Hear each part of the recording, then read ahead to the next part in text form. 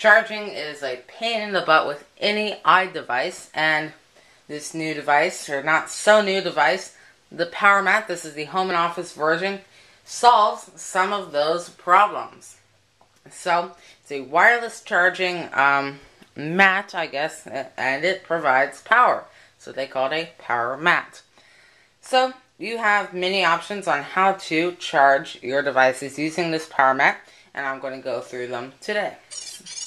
So the first one is the PowerMat dock, and fits most iPods and iPhones. I charge my iPod Nano, my iPod Classic, and sometimes my iPod Touch on there. My iPhone 4, however, does not work in the dock. I'm not sure why. It doesn't charge it. It fits in there, but it doesn't charge it. But I'm sure PowerMat is working on some solution with that. So you just plug it in. There's no wires whatsoever, and it charges.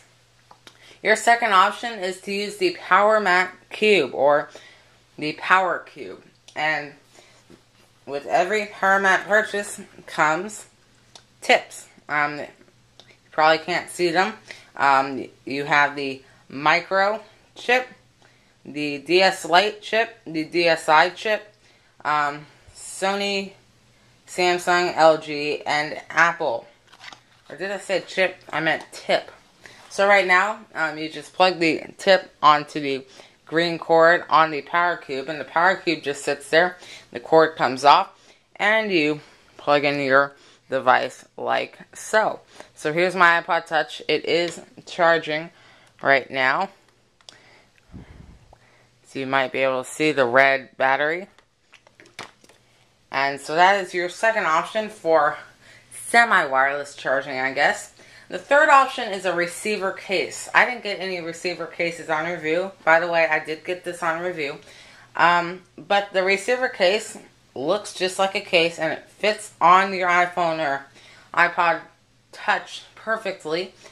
And I believe Blackberries also have a receiver case, and you just set it on there, and because of the receiver case, it'll charge wirelessly without any docks, power cubes. Nothing is needed except for the receiver case. They are working on an iPhone 4 receiver case, which is what I have right here. I do have a bumper on my iPhone 4, and the tip does not fit when the bumper is on the iPhone. And once the receiver case comes out, I most likely will be reviewing that as well. So they are definitely working on solutions for the iPhone 4.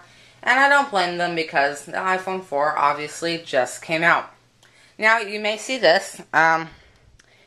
These are all attached magnetically. And when you set it on here, you see the little light go on, and did you hear that sound? That means it's charging. But here, I believe this is just a little travel case. I have nothing in it right now, but you can open it just like that and put some of your tips in there, your charging tips, and make sure they don't get lost in a handy little case like that. So this is the PowerMat Home and Office. They also have a portable version as well as a 2X version of the Home and Office, so it only charges 2 devices. I've definitely been getting a lot of use out of this, and I'm sure you will get a lot of use out of this as well if you buy it. I definitely recommend it. You can get it at PowerMat.com, and of course my email address is alex@alexsleepart.com, and my soon-to-be redesigned, I know I've been saying that for a while, but we are working on a great redesign at alexsleepart.com, my personal blog. Thank you for watching, and I'll blog you later.